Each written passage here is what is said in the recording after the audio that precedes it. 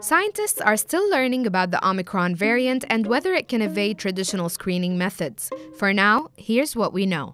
Lateral flow tests, also called rapid antigen tests, are not as accurate as PCR tests, but because they are cheap, can be self-administered, and give results in about 30 minutes, they are widely used.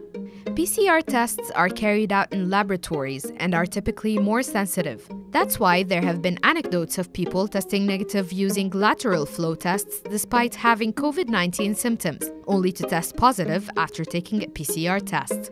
The U.S. Food and Drug Administration said in December 2021 that rapid tests such as the antigen one may be less able to detect Omicron.